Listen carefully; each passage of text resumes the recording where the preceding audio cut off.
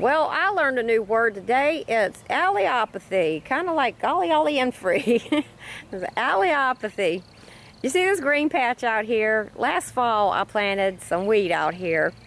And when I was looking at it today, it kind of struck me as odd that I have like massive weeds outside of this wheat patch and hardly any weeds in it. And I didn't do anything for that. And I could have kind of understand it if I had been gardening that space year after year. But last year was the first year I had tilled up that spot. I grew some sweet potatoes out there and some melons. Then when they were gone, I went over it real quick, hardly even broke up the soil good because I was trying to beat the rain, and threw some wheat on the ground, raked it in. It wasn't even wheat seed, it was just some wheat that I had bought, to grind into flour, and it had been vacuum sealed too, so the vacuum sealing doesn't seem to affect the germination rate. But anyways, I just threw the wheat on the ground, and I haven't touched it since. I've never fertilized it, never done a thing. Haven't used any types of herbicides on it, nothing. But I want to show you how thick the weeds are around this and how sparse they are in it.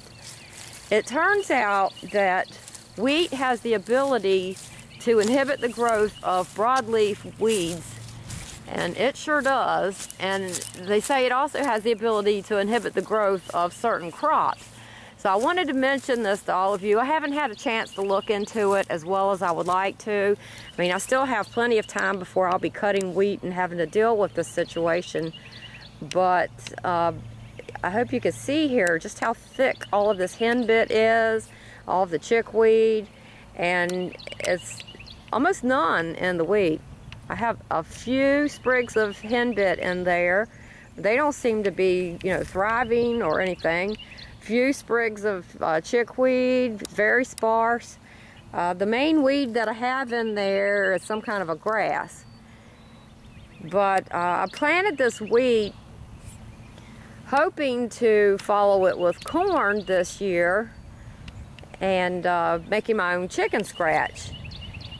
But it turns out that corn doesn't grow behind wheat very well, so it says that I need to make sure that it's good and gone before I plant any corn here, maybe even pump up the nitrogen. So I thought that I would mention this because I also saw some mention that wheat straw can also have the same effect on your garden. And I know a lot of people are putting wheat straw on their gardens, and it appears that it helps potatoes. Well, like I said, I haven't looked into it as well as I could, but I thought that I would put the word out there for all of you so that you can look into it in case you plan on planting any wheat or putting any wheat straw on your garden. You could use it to your advantage, or it could also work to your disadvantage. So it is something worthy of looking into. So that's my new word for the day, allelopathy. I hope it helps.